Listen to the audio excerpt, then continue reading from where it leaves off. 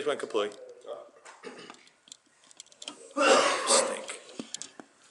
Sorry, I don't have the other. I'm so sorry, Dwayne.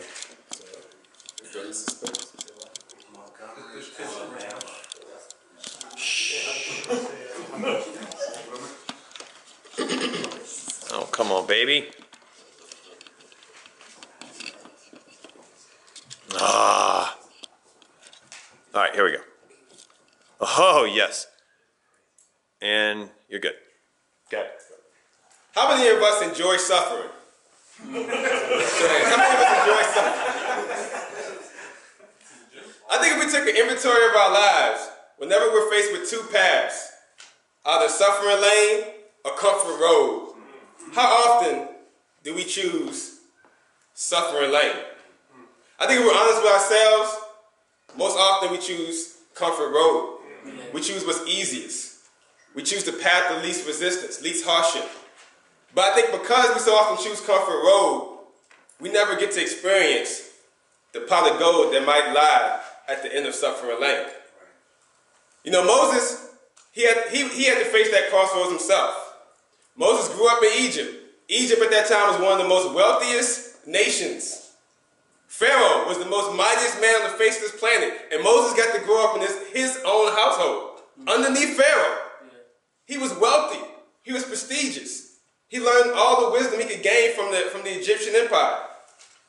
And yet, as he looked across, he saw people who looked just like him, who were being oppressed. They were under such intense labor that there was hardly any way they could even endure it. They were abused verbally. They were badmouthed. They were called lazy. They were beaten physically. And even more severe, every single male child that was born in their family, they were killed. Wow. And Moses watched this happen. And he had to make a choice. Do I choose the life of wealth, the life of prestige, or do I choose to identify with these people who are being oppressed, who are suffering? Let's open our Bibles to Hebrews 11, and we'll see what path he chose. Let's go. Dwayne. Hebrews 11, verse 24 says, by faith, Moses, when he had grown up, refused to be known as the son of Pharaoh's daughter. He chose to be mistreated along with the people of God, rather than to enjoy the pleasures of sin for a short time. He regarded disgrace for the sake of Christ as of greater value than the treasures of Egypt, because he was looking ahead to his reward. By faith, he left Egypt, not fearing the king's anger. He persevered because he saw him who was invisible. Moses chose suffering. He chose to be identified with the group of people who were being oppressed, who were being beaten. He refused to be known as Pharaoh's daughter.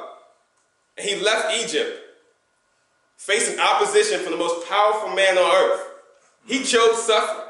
How did he do it? Well, according to this passage, it was by faith.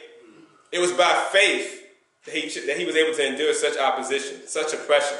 And it was by faith that he was able to confront Pharaoh in all of his anger and still walk away faithful. It was by faith. You know, what is faith? In verse 1, we know that faith is confidence in things hoped for and assurance of what we do not see.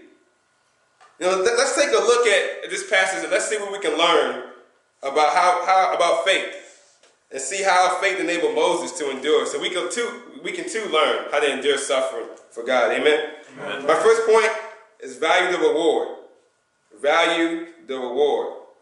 You know, the main reason why I think we cower, I know for me definitely under hardship, is because I'm so focused on the pain that I feel at the present moment and not the benefits.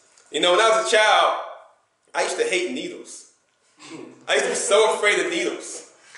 Because when I was walking into that office, I knew that once that needle went into my flesh, there was going to be such pain that I would squirm. And I would not want to face it at all. But now, I get shots regularly. I hardly think about it. For good reasons. Because I understand that I want to be healthy. I don't want different diseases. different things I can catch as a result of not getting that shot. Great. Time comes.